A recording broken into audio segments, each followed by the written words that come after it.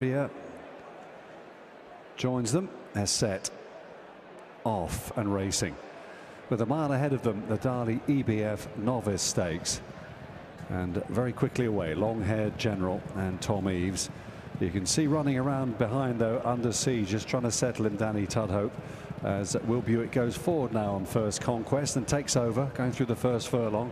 Long-haired General in second. Lead Artist is racing in third place.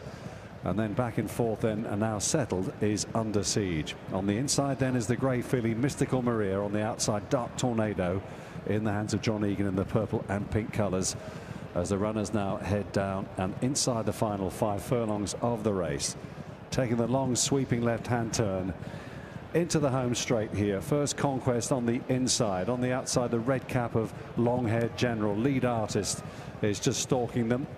Under Siege alongside in the grey jacket. Mystical Maria on the rail. Then on the outside is Dark Tornado. These 6 runners only separated by about 3.5 lengths then, and now they begin to really pick up the tempo. Lead Artist now coming alongside his old rival First Conquest on the inside. Goes on narrowly. Long-haired General's under a bit of pressure. Behind them and just hanging a bit is Under Siege. Can't quite get into top gear yet. Lead Artist is though, and he's in front, and they've got a furlong and a half left to go. Lead Artist leading by 2 lengths, beginning to extend clear now from in second place Dark Tornado, and then Under Siege, who continues to hang left inside the final furlong, and Lead Artist, who's got an entry in a great race at Ascot, could be going there next on this evidence. Nice win for Lead Artist. Under Siege got second in the end. Third home Dark Tornado, and a bit of a break to First Conquest.